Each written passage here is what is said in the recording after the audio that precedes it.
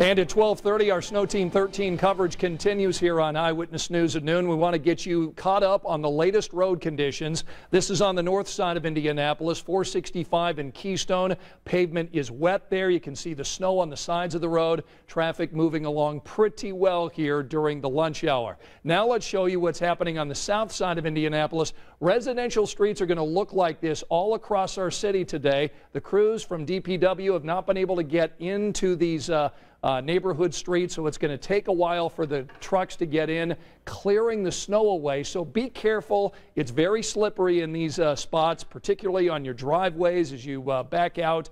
Be careful out there. This is on the south side, south of Raymond Street.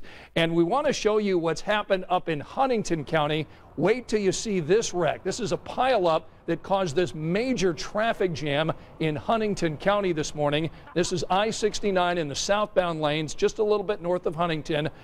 Police tell us that a van went through the median and crashed into a semi-truck. There were a total of 5 different vehicles involved today. There were cars slipping off. 3 semis also involved today. Thankfully, despite the wreckage that you see here, we have been told that 1 person was injured, but it was not a serious injury. So